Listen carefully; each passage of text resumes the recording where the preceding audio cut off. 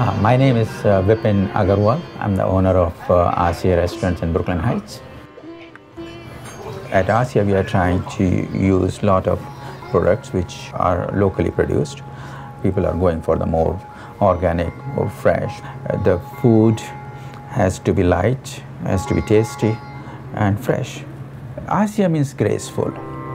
And the decor is very important. That creates a whole ambience and gives the experience of the cuisine and the era we want to depict. At lunchtime, we have a 50% off our regular dinner menu, which is a very reasonable price to experience Indian dining. I was introduced to Brooklyn by my wife. She keeps on telling me that how beautiful the brownstone house is in Brooklyn and how Brooklyn is developing, and that gives me inspiration to look for a place in Brooklyn. So she was the one who introduced me to Brooklyn, and I think she is right.